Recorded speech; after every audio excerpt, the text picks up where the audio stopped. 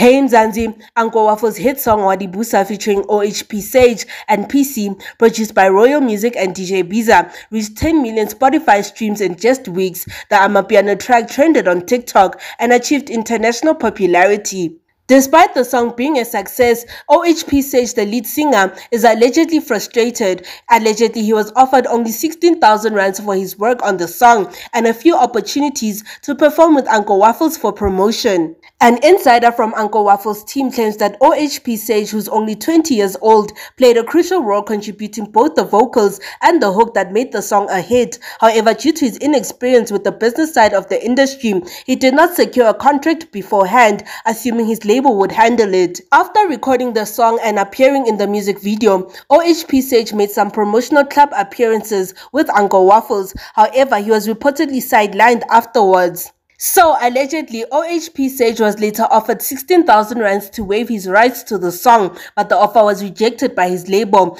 The label claims that he deserves a fair share in royalties due to his role as both the singer and composer. Philip Makati, the head of OHP Sage's label, Makati Productions, stated that they declined the offer and demanded fair compensation. He confirmed that OHP Sage is still entitled to royalties from the song.